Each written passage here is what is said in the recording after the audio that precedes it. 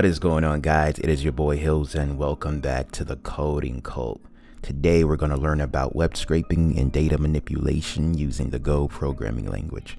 Our goal is to gather essential information about some well-known company stocks and analyze their data. So without further ado, let's code. First, we need to define a structure to hold our stock information. A struct is a composite data type in Go that allows you to group together values of different types under the same name, essentially creating a custom data structure. This will hold the company, the price, the change, and will assign a CSV tag, and all three will be of type string. Perfect. Now, we need to initialize a slice containing ticker symbols of various companies. The ticker symbols will be used to construct URLs for fetching specific companies' financial data from the Yahoo Finance website. Then we'll declare an empty slice to store the instances of the struct. This will hold our stock data. Now we'll use the Golang library to create a new collector. Collectors orchestrate the web scraping process. They can be used concurrently and in parallel. They can make it easy to register various callbacks, and they come with built-in mechanisms for error handling. Alright, moving forward, let's configure the common collector callbacks. This involves defining functions that the web scraping collector will automatically call in response to specific events.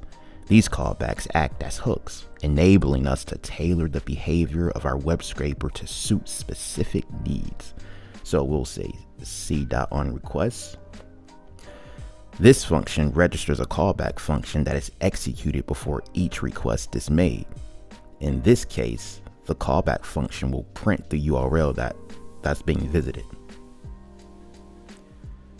We'll say r.url. Perfect. Then we'll say c.onError. This function registers a callback function that handles errors that may occur during the scraping process. In this case, the callback function logs the error message. Perfect. Something went wrong, and we'll bring in the error. Now let's create the scrape stock data function. It fetches data, creates a copy of the collector to avoid sharing callbacks, and extracts relevant information. This function will hold three parameters. Stocks. Perfect. Let's bring this inside the function. And we'll say cc. So this line creates a clone of the original collector. Cloning is useful to isolate callbacks for each specific ticker symbol. It prevents shared state between different ticker symbol requests. For this next part, we'll use pieces. We'll say cc. There we go. So these lines helps us capture the relevant information from the web page and organize it neatly into our stock struct. The web page contains HTML elements, and we're using these lines to extract specific details we're interested in. So we're extracting and assigning the main title, the stock price, and the change in percentage from the web page to our company price and change fields. Then we say screens.trim space, which removes leading and trailing white spaces from the extracted text. Then we print a message indicating that the data from a particular company has been fetched. We then append the newly scraped stock data to the stock slice. Okay, now let's keep coding. Oh yeah, by the way, if you haven't checked out the last video, the AES encryption video, go check it out. It's on the page right now. Go run those views up. All right. Anyways, now let's create the URL for the provided ticker symbol. This URL is designed to retrieve financial information specifically for the company represented by the given ticker symbol from Yahoo Finance.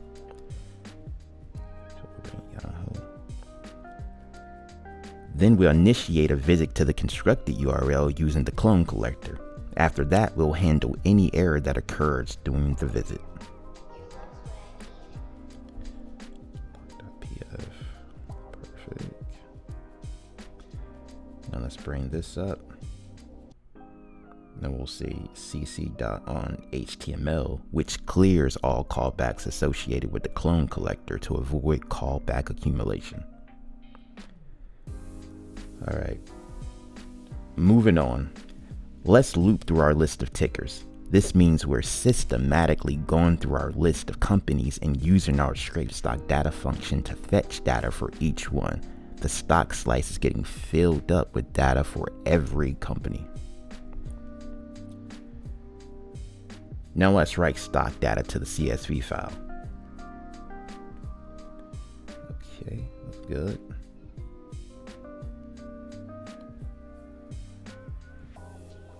Perfect.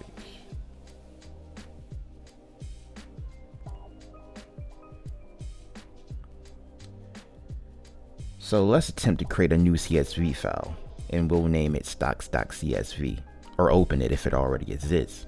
We utilize the os.create function. If we encounter any errors during this process, we'll trigger a log a fatal error message.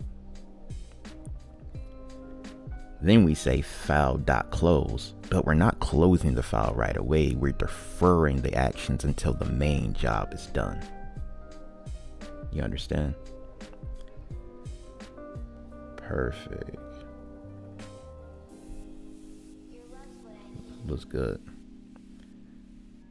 Now let's set up a writer using csv.newWriter. It's like getting our old tools ready for the job. We're about to write our stock data to the stock file. Then we say, hold up, let me flesh things out, meaning we're essentially making sure any buffered data we've got, like the stock information we just wrote, gets flushed or written to the actual file. Then we create the headers.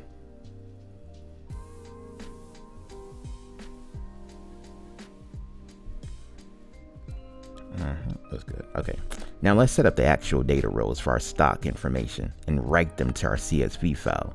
It's like saying, hey, take these headers and put them at the top of our CSV file so we know what is what. So we'll say,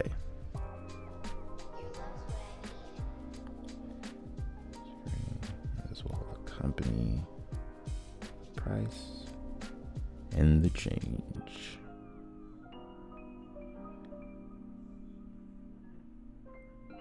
There we go. Looks good. Looks good. All right. Now let's iterate through the scrape stock data stored in the stock slice. For each stock, we create a row or a record with the company name, price, and change.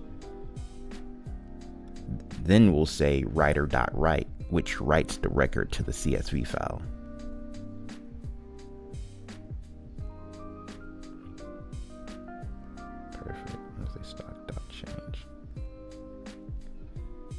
There we go. I'll bring in the record. Oops, mistake.